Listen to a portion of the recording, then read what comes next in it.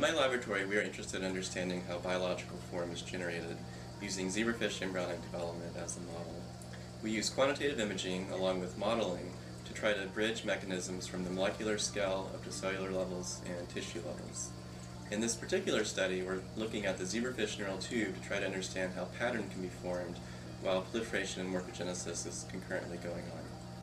The patterning of different neuron progenitors in the embryonic neuron tube is a very important early step in the development of vertebrate nervous system. Different neuron progenitors expressing different genes are arranged in an orderly fashion. From the cross-sectional view, they look like stripes on top of each other along the dorsal-ventral axis. This pattern prescribes the locations of different neuron types as well as the circuits that they form, which are crucial for the normal function of the nervous system. How this pattern forms has been the focus of extensive research. Morphogens are signaling molecules that diffuse from a source to instruct cell fate. In the ventral neural tube, sonic hedgehog made by the notochord and floor plate specifies a wide variety of neural progenitors. Progenitor cells measure the amount of sonic hedgehog they receive to choose what cell fate to adopt. Therefore, it is believed that the gradient of sonic hedgehog specifies stripes of progenitors in different positions.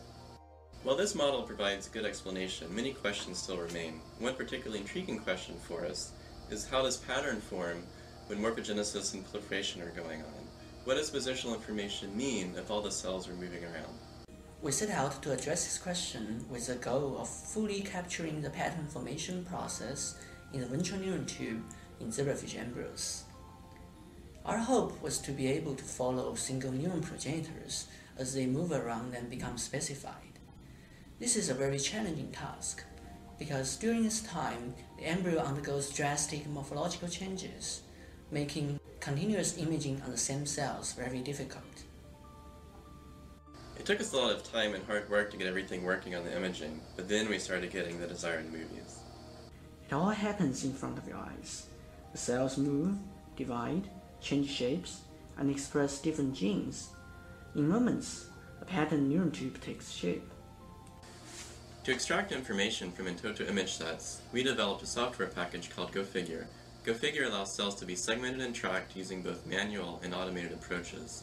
Once cells are tracked, complex dynamic movements and gene expression changes can be quantitatively analyzed. As we accumulated more and more tracks, unexpected observations start to emerge. First, we found that the response to sonic hedgehog signaling of the neuron progenitors is quite noisy. Both the responding cells and the sonic hedgehog producing cells move around a lot.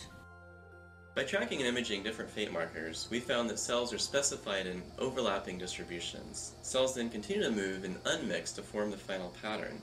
This shows that pattern formation is a process of self-assembly, where cells, based on their cell fate, move to the correct position. Thus, pattern formation is a much more active process than previously thought. When we introduced ectopically specified progenitors, they were able to move to the correct locations. And when we disrupted the movement of normal progenitors, a stripe did not form. The discovery of cell sorting in the neural tube provides answers to a number of questions, such as how patterning and morphogenesis occur at the same time, and how noise and signal transduction and positional information can be canalized to robustly generate precise patterns.